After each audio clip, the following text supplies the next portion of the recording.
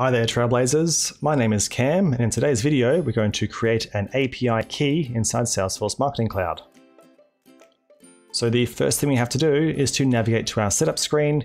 You can do that by hovering over our name in the top right hand corner and choosing the setup option. Once the screen loads, we'll navigate to the Platform Tools menu on the left hand side, expand the Apps option and click on the Installed Packages menu item. Now when the installed packages screen loads, we're going to see all the APIs and packages that have been installed in this org. Now for today, we want to create a new API or a new package. So on the top right hand side of the screen, we'll press on the New button. We'll then get a pop-up asking us for the new package details. You can enter an API name for our API today. Make sure you choose a name that's meaningful so that other users can understand what this API is. And for the description field, I like to recommend using something external to send your users to read more information about the API.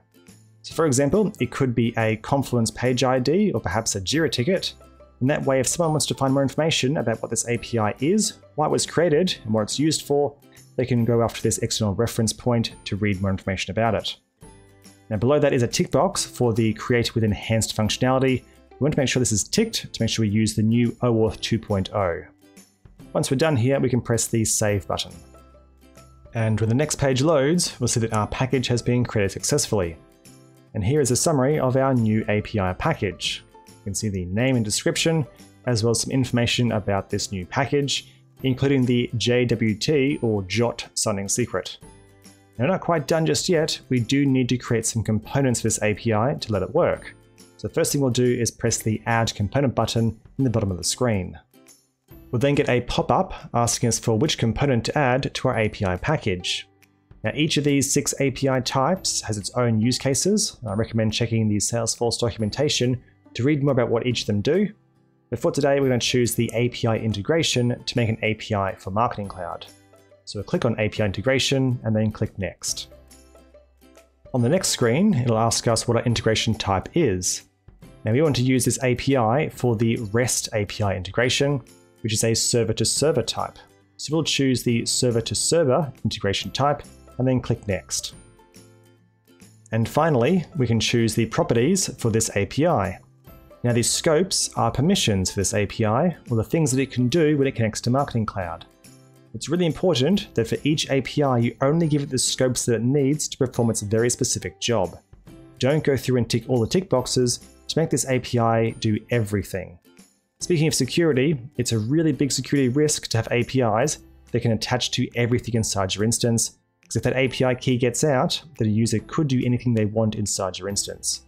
So it's really important that you only tick the tick boxes that you need to make this API function the way you want it to.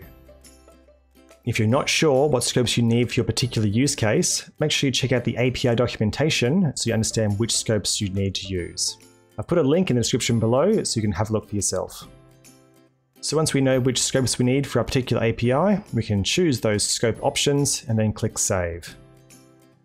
And once the screen reloads, we'll see that our package has been updated and our new component for the API integration is shown in our summary.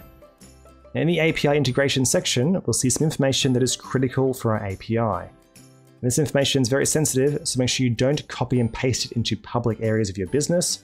Make sure it's stored secretly and it's on a need-to-know only basis. The client ID and client secret are used when creating an authentication token, which you can use by calling the authentication-based URI. The REST and SOAP-based URI are used for calling your endpoints for conducting various API functions. You'll also see below a summary of the scopes this API can conduct, so make sure that you modify these if your API needs change. And it's as easy as that. You've now created your own API key inside of Salesforce Marketing Cloud. I've put some links in the description text below to take you to the official documentation so you can learn how to use the access token request and call your very first REST API. If you're having issues, let me know in the comments below. If you have found this video useful, then give it a big thumbs up. And don't forget to subscribe to my channel so you can be notified when I release more Salesforce Marketing Cloud content.